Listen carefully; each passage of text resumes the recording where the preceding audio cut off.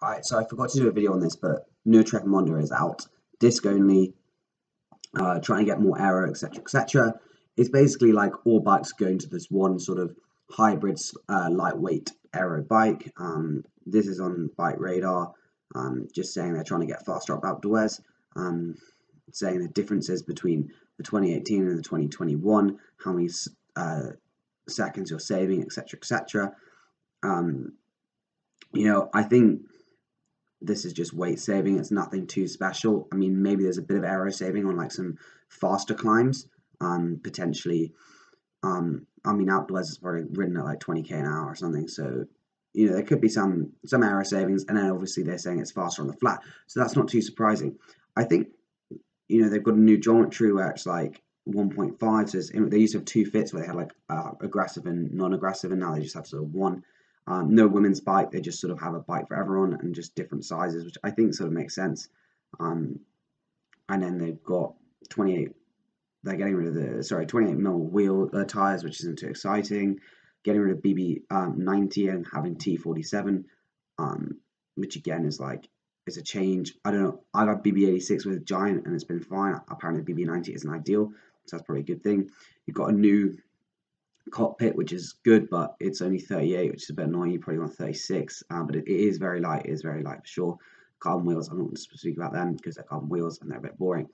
So anyway, we go to Cycling Weekly. So they also have the same spiel that we don't really need to speak about because it doesn't actually show you anything new. But I think the biggest thing to think about really is that obviously it's disc only. So you've got to think like, how much do you value discs? So this is my personal opinion. I think at a very high end, an aero disc brake bike, you can get to be 6.75 kilos. Like this Trek Emonda, if I was racing, that'd be class. I had a limited coin. I mean, why wouldn't you buy it? Like 9.7k, like, yes, it's outrageous, but it's 6.75 kilos. It's got disc brakes. It'd be class climbing, class descending, no issues in the wet, etc., etc. Like, I understand that. However, my opinion is that if you want a 6.75 kilo bike, like you want a light bike, you can get one on AliExpress super light. Obviously, you might say, oh, it doesn't ride as well, but even a rim brake bike, like my TCR is I think it was 7.2 kilos, 7.4 kilos with 105, which obviously is 700 grams, but it costs like 2k. So, there's big differences. But I think where the disc brake aero, obviously, like this is an out aero bike, but it's got aero features which are going to increase the weight. Where it's rapidly decreases is when you get to the different models. Like the ones down here, 9 kilos to like a 2,000 pound bike. Like at the lower end, it's the biggest determinant of bike ability, in my opinion, is stiffness. I'm sure it'll be stiff, but bikes don't have to be expensive to be stiff. It's quite easy that, and lightweight. And I think the frame plus the disc and everything, 9 kilos for a 2,000 pound bike is a lot of money. And I think a 9 kilo bike, when you're riding it, you're like, oh, this is not the one. And I was talking to my friend about it today, and like a lot of people get aero bikes, but I think after a while they're just like, actually, the bike isn't the biggest determinant on aero anyway. It's the wheels and your position and skin suit and all that stuff, obviously. So I think in terms of the Trek, like it's a lot of money for a bike that will be good for sure, but it's so heavy. It's unbelievable. 8 kilos for a 3,000 pound bike. I mean, that's unheard of. I mean, it's just ridiculous. And I mean, this is with Di2. Like, okay, it's Ultegra. Di2 is a little heavy, but like still, it's like 7.8 kilos. It's absolutely crazy. And for me personally, I think if I was going to buy like a really hot top end bike, for sure I get disc. Like, obviously, it just makes sense because you're going to get a bike which is going to weigh 6 kilos, 6.7 kilos.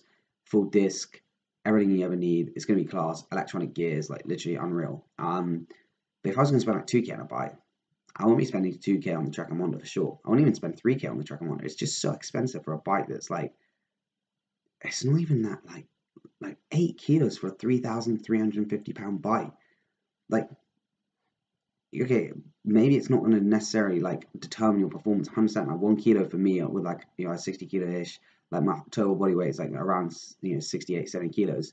So 1 kilo doesn't sound much, but the thing you've got to think about is that it's the frame, like the bike itself is like not 8 kilos. So the difference between an 8 kilo and 7 kilo bike is actually significant because obviously it's like 1/8, which is what, 12.5%. So it is going to have a significant determinant on feel. And I think feel is often sometimes underrated, because if you enjoy riding your bike and ride it more, you're going to get faster. So I think, obviously there's no right answer for the bike. It's all about you. But I think you do have to think like, in order to get discs at a lower price point, what am I sacrificing? And you're sacrificing weight massively and maybe worse components. But I think it's mainly just weight. Like 105 is fine. 105 does the job for sure.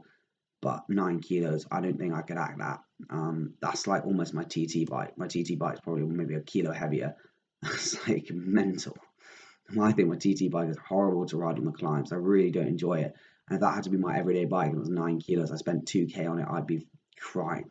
Pretty sure my alloy bike that I bought for like 750 quid is less than 9 kilos. Obviously it's rim brake, but like Tiagra is like, I literally swear it'd be that same weight. It's actually unbelievable.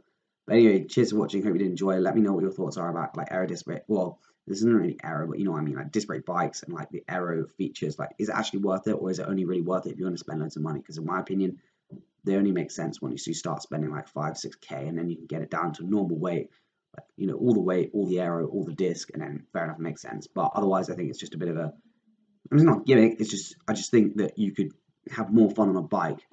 If I was going to spend 2.3K, I think I could have more fun on a bike spent on a rim brake bike, make it super light, and I think up the climbs you'd have more fun. So anyway, cheers for watching. Hope you enjoy, and see you next one.